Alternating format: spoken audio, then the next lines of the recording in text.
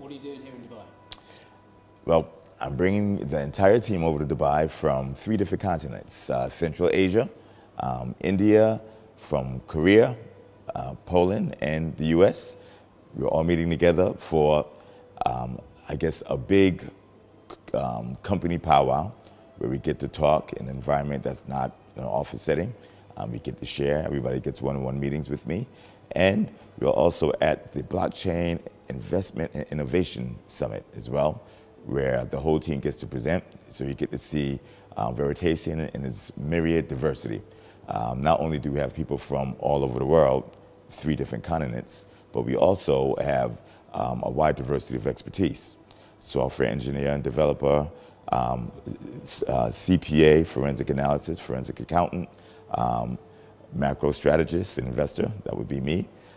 We have operations expert in strategy, ex-McKinsey, ex-Goldman. We have ex-VP of financial crimes at Societe Generale, who's our risk manager and compliance officer. And we have the acquisitions, VP of acquisitions from one of the largest real estate hedge funds in the world, just joined us, and he is a generalist in terms of acquisitions and analysis. So A, to show off, B, to have fun. So work hard, play harder. Actually, let's turn that around. Play hard, work harder, because someone might be listening, right? A great opportunity to come into the Blockchain Investment and Innovation Summit, and came along specifically to see Veritaseum and of course the great speaker Reggie Middleton, and he didn't let me down at all. Amazing orator, incredible visionary, lit up the room entirely, and I got to see the Vader firsthand, got to play around with the interface, really compelling, great user interface. Well, I got involved in Veritaseum a little bit by luck at the beginning. I was very much interested in the cryptocurrency space, and this was a name that came across my radar, and did a little bit of research about what they were doing. Knew of Reggie's background in terms of television, so liked the personality and the passion behind it. That you believe in, that have strong products, have strong vision, and a sound team, and good methodology behind them. Just getting back from doing a presentation on the effects of blockchain on the public sector, and did the keynote speech as well shortly thereafter. I thought I did a very good job. I like to speak, and you combine a desire, an affinity for speaking, with the actual energy and drive of being involved in Veritaseum, #1, and the blockchain industry, #2. And I got to express myself, and I got to explain what's coming to the forefront. So I felt like I was both educating and entertaining at the same time. And I feel reception from the audience. I got a lot of questions, a lot of feedback, and I think this might be it just might be the genesis of Veritaseum in this area, the UAE. Reggie, you have the floor. Do you need my mic? You're already mic'd up. The mic is not on. Can you hear me? Okay. Just if you take the stage, I'm sure that's anyone. Okay, one more round of applause then for Reggie. Thank you. Good afternoon. Can you hear me? Okay, so I am the founder and disruptor-in-chief of Veritaseum. Veritaseum is a blockchain and smart contract startup.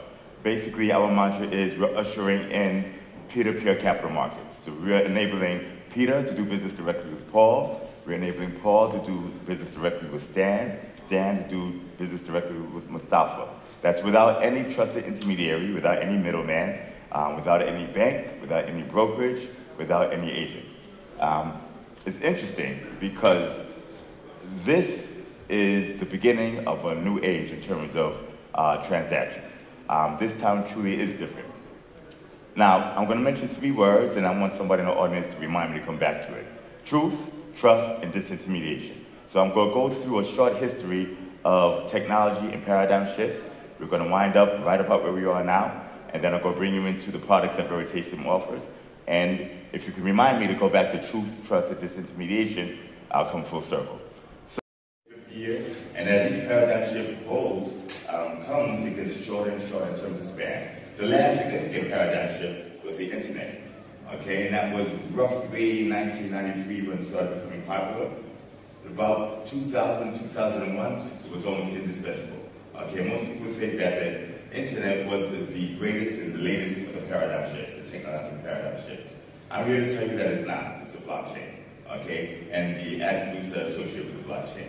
So what we do is we take the blockchain and we write smart contracts on top of the blockchain. Smart contracts are a software-coded version of a legal contract, like a contract of sale, purchase a car, or a social contract.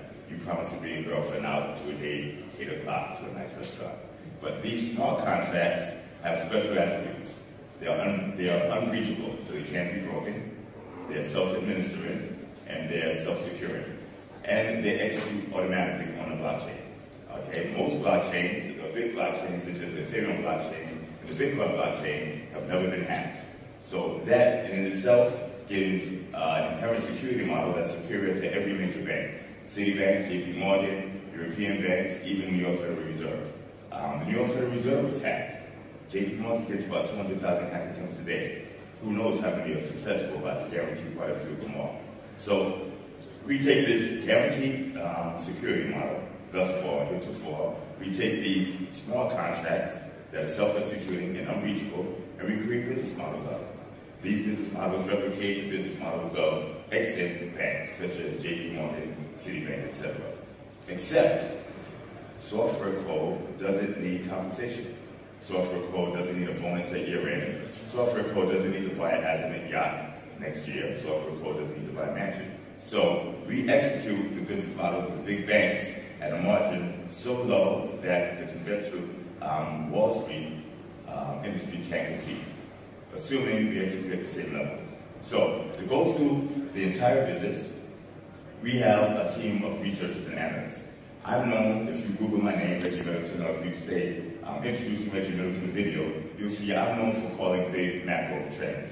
I predicted the fall of Bear Stearns in 2007, about 6 months before it collapsed. I predicted the fall of Lehman Brothers, Journal Growth Properties, which was the second largest real estate investment trust in the States. I predicted the European sovereign debt crisis and named about 500 countries by name in the order that they collapsed or fell. I did the slight fall of Apple, the rise of Google, the collapse of Research in Motion, altogether roughly 100 calls.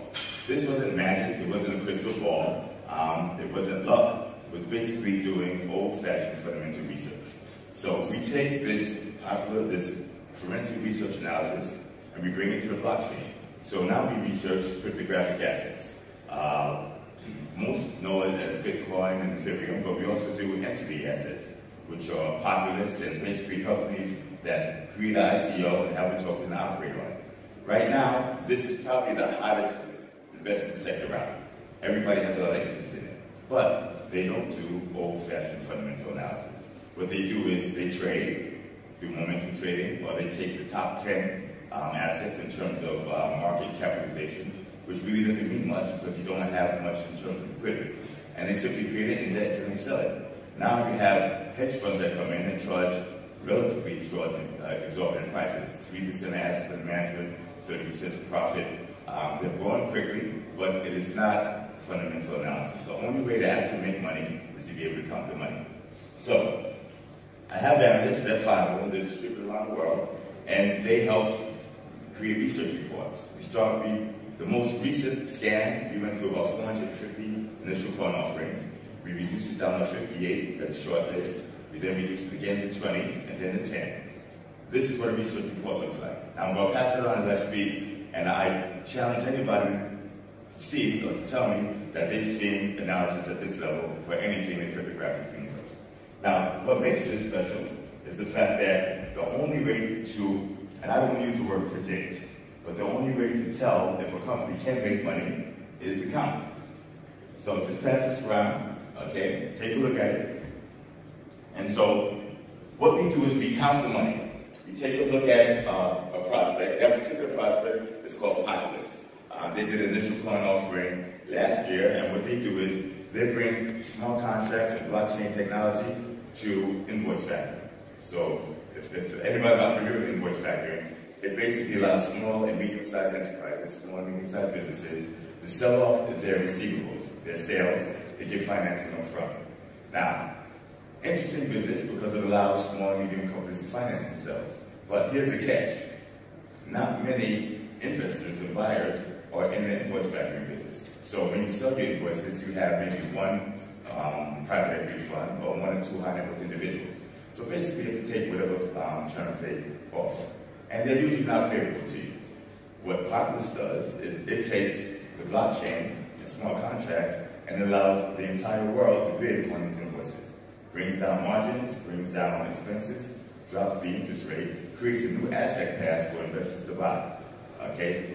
We took this business model in the business, we analyzed it, we asked the management multiple questions, we researched the entire addressable market, we calculated potential growth rates, margins, etc. So when you look at the report, you see things that you never see in the cryptographic space.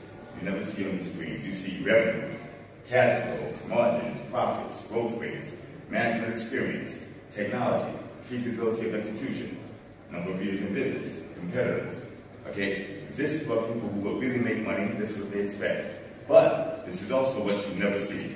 Has anybody ever seen a real research report with real financials in anything in the cryptographic space? Raise your hand. Okay, well, at least two people seen it because you're my report, so raise your hand. Okay, thank you. Now, Populous is one example. Populous has roughly 4 or 5 competitors in the space. So what we do is, if we think those competitors are worthwhile, we now research those competitors.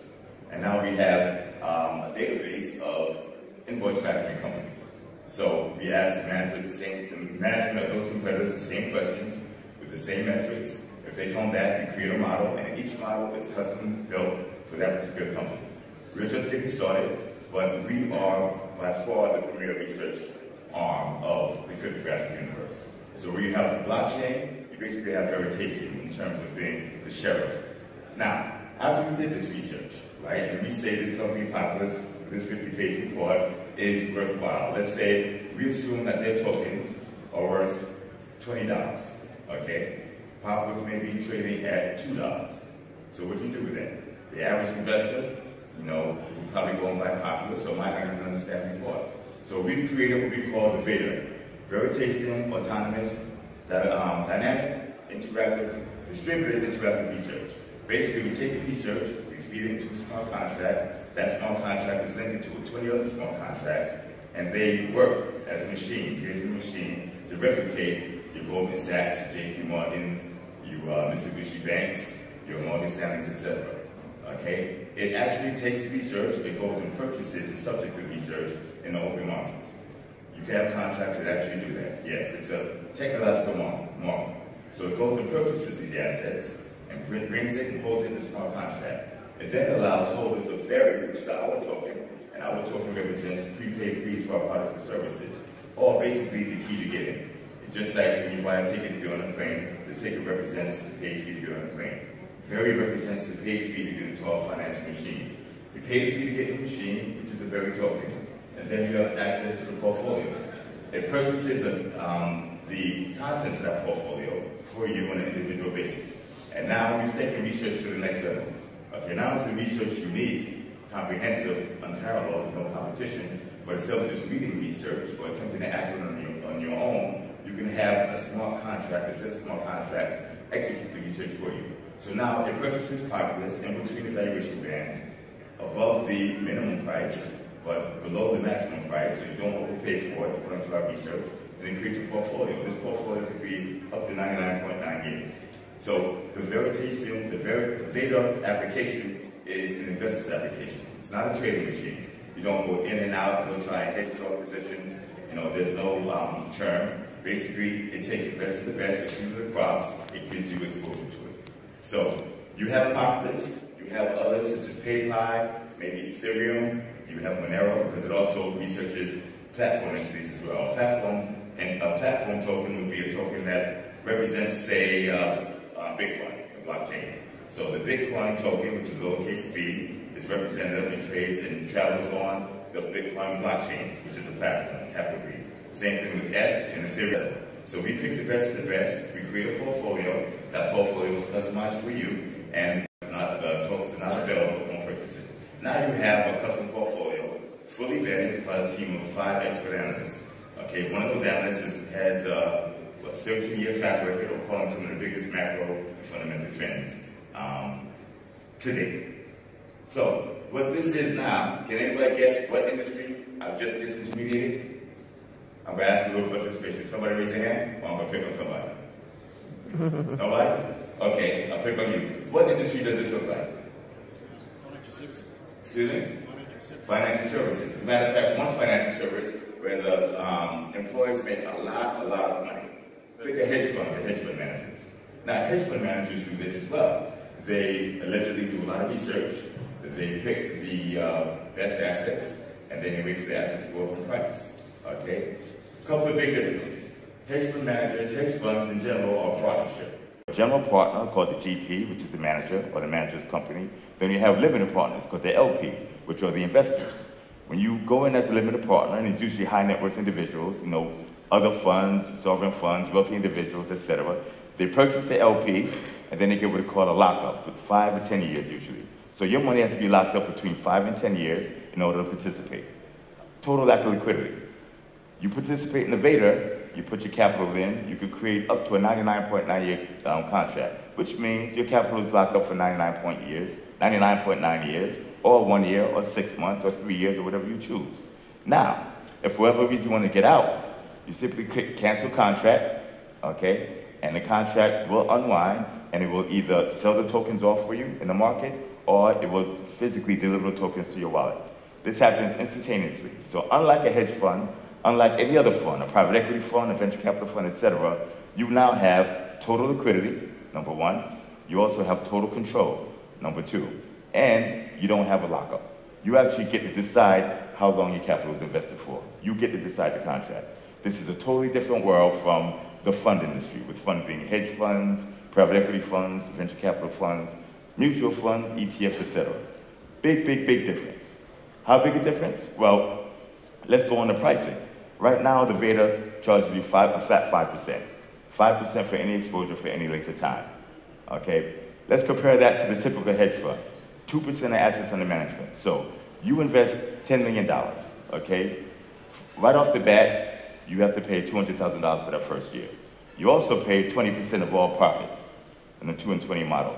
So let's suppose, and the tokens that do well, do very well. I don't know if you're familiar with the metrics, but I will use the Veritaseum token. And the Veritaseum token is A, utility token, number one, okay, and B, the utility is access to the Vader. It's not meant to be an investment, but we're going to use actual price action to give an example of what would happen if it were the subject of a hedge fund. We launched the Veritaseum token at $1 on April 25th, which is my late father's birthday, so it's a little sentimental. Right before the launch, the price of Ethereum went up a little, so the token value went up, the token price went up to $1.60 at launch. Right now, it's trading at about $105, $110, let's say $100, $110 to round it off. So from May of last year, from April of last year to date, which is March 19th, we're talking exactly 10,000% return. Okay, so if that was in a hedge fund, okay, 10,000% return, if you were to put $10 million in, you would pay $200,000 for that year, and then $10 million times 10,000% is an awful lot, right? So what would that be? A lot of money. But guess what? Out of that lot of money, let's say it was $200 million. Or $2 billion. Let's say $200 million. I'm not going to do the math. Let's see my weakness, right? Out of that $200 million, you also have to pay the hedge fund manager 20% of that. Okay, so they get 20% of that $200 million, which is an awful lot. Okay, so $40 million plus $200,000 up front, compared to a fat 5%. You see the massive difference in pricing? So this is designed, like I said, to undercut the legacy institutions at the knees. Now, of course they could compete with this, right? How could a legacy institution compete? I'm going to pick on somebody. First, raise your hand. I get a volunteer, then I'm going to pick on people. How could Wall Street and the hedge fund industry compete with us? Lower prices. Say it again. Lower prices, right? But in order to lower prices, they have to pay less in compensation. The financial industry culture and Wall Street in general in New York and other financial centers, such as those in Europe and the EU and those in London, those in Canada, those in Asia, cannot lower prices because they can't pay less in compensation. The culture demands significant payment. The financial industry, and I'm going to speak from where I'm very familiar with, the US, is the only industry in the world that I know of where the employees actually make more than the owners of the company. Okay, so imagine you had a startup, you created a company, right? You're the majority share owner, you work very hard, but your employees consistently make more than you year after year, day in, day out. Between 35 and 60% of gross revenues goes to compensation. That's before paying the expenses of the company. Okay, this is industry-wide. So if the only way, and I think you're correct, that they could compete by lowering prices, but if the only way to compete with these smart contracts, with this software, is to lower prices, and you can't lower prices without losing your employees, how do you compete? Now let's suppose one company, such as Goldman Sachs, decides, yes, we're going to compete. We're going to lower compensation costs so we can lower prices. As soon as they lower compensation costs, all of their star talent, which is the only inventory they have, because other capital is a tool, but the actual inventory is the human capital, or their employees. When they lower prices and lower compensation, all the star players run over to JP Morgan. JP Morgan says, well, I'm going to lower prices. They run over to Morgan Stanley. Morgan Stanley says, I'm running prices. They run over to Asia. Daiwa Bank, Mitsubishi Bank. They lower prices there. They run over to Europe. So this is basically whack-a-mole. As they're playing whack-a-mole, we gradually take more and more of the customers. The reason we take more and more of the customers, A, we have a very unique product. B, we have a head start. And C, there's no reason for us to lower prices or increase prices. As a matter of fact, transparency is our advantage. You know, there's a commercial when I was a kid from Sims, the clothing company, and it said, the educated consumer is our best customer. With us, the educated consumer is by far the best customer because they realize transparency is the key. Now, I don't have a live version of the app, but if you were to click any transaction, it brings you out into the blockchain, into something called a blockchain explorer, and you get to see the path of each and every transaction. Not only the amount of the transaction, but where it went and where it currently stands. We give you 100% transparency. Okay? We benefit from transparency because the more you know about the transaction, the more comfortable you feel with our product. Now, on the other side, the legacy competition has a totally different business model. They benefit from opacity. Okay? So the less they know about the less that you know about the transaction as a client, the more profit they can pack into the transaction. So the fees are either convoluted or not stated, or they're mixed in with a bunch of other expenses. Okay? The transaction is usually closed, behind closed doors, and you don't know your counterparty. Okay? Oftentimes, costs are hidden in spreads, they're hidden as commissions, they're wrap fees, etc. This is a totally different world. So I started the conversation off by saying, what was, you're supposed to remind me of something. What was it? What was it again? That's right. Truth, trust, and disintermediation. So this is where we are now. Veritaseum is the name I came up with in my sleep. Veritas, the Latin root for trust. Eum is a made-up word I made for element. It's E-U-M because I think someone had I-A-M, but whatever, okay? So Veritaseum benefits from truth. It benefits from transparency. We are the antithesis of the legacy system, number one. Number two, trust is our business model. Okay, to explain how trust works in terms of a blockchain environment or peer-to-peer economy, I could be sitting here with my mother. I love my mother and I trust her. So I could do a financial transaction with her and I have no worries whatsoever because I trust her. Okay, I could bring my son, who I trust, with my life as well. And I could do a transaction between my son and my mother. But the more individuals and the more entities that I bring into the transaction sphere, the less I'm able to trust each and every one and the entire transaction. Once we get to this entire room, you all look very nice. I love you guys, but I can't trust you, okay? Not even an ethical issue. I don't know you. You may have hidden credit issues. I don't know your balance sheet. You may be malfeasant. I have no idea what's going on, simply because I've increased the sample size. Now, when we go past this room and think of all of Dubai, much harder to trust the participants. Go to the UAE, much harder. Now we just think of MENA, even harder to trust. Outside of MENA, you think of the Western Hemisphere, Eastern Hemisphere. Okay? So, what Veritaseum does is eliminates the need for trust, and by eliminating the need for trust, you can do transactions with anybody, with full confidence. It eliminates the need for trust by making everybody enter into a standard smart contract. You escort the value to the contract. Now, no party can breach it, no party can break it. It's absolutely irrelevant what your balance sheet says, what your credit history says, or your intent to defraud. Now, at that, I want to answer any questions. Are there any questions for me on any topic that we cover? Yes. Can you speak up, stand up and speak up, people. Would you mind passing the mic? Sorry, what blockchain is this based on? Ethereum? This is an ERC20 token. It's based on the Ethereum blockchain. On that note, though, we're blockchain agnostic. We use the best and the safest. So for any reason, any of its many competitors are able to do better, we simply port it over. Whereas EOS or anything else. Sorry, second question. Sorry. Go ahead. Transaction time. Put the mic a little closer to your mouth. Yeah, right. I don't usually do this. No problem. Transaction times. Have you solved that on the Ethereum blockchain? You gotta say it a little louder. Transaction times. Isn't there like a crunch? Like you can just do maybe 5 transactions per minute on the Ethereum blockchain or per hour? Not really. Actually, I think Ethereum does a little more than that, but even if it did do that, it's not relevant because remember, this is not a trading app, so latency is not an issue. You're not doing nanosecond trading. You enter in the transaction, roughly between 14 seconds and a minute and a half later, you have your exposures collected and the process goes forward, okay? This is longer term investing. Think more Warren Buffett and less speed boys, okay? Any other questions?